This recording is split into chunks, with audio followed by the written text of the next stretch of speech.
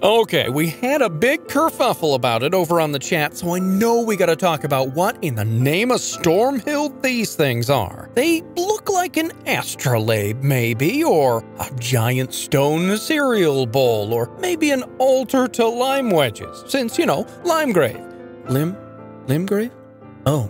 An altar to limb wedges. But I can now confidently say they are, in fact, incontrovertibly, undeniably sundials. And here is the incontrovertible proof. This little pokey bit. It casts a shadow on the bowl, and whatever is going on in the rest of the solar system around Ringworld, the sun will cast the exact same shadow no matter which direction the bowl is facing. Something our sun-moon system does not do. You can even check it for yourself here in the crunchy crouton-filled salad highway south. Just pass the time until noon and rush over to the sundial to find that, shockingly, it is noon. Amazing, I know. Then you can even pass time to morning or nightfall, and no matter what else is going on in the lighting situation, it will cast a shadow down to the bowl, telling you that it is time for tea. Now, how do you like them apples? Does the world of Elden Ring even have apples? Oh, how do you like them limes? So there you have it. Confirmed, the bowls are sundials. Could somebody please go fix the wiki? I gotta stand here and fight everybody else who disagrees with me. And I'll be saddened by everybody that doesn't subscribe for more Elden Ring content.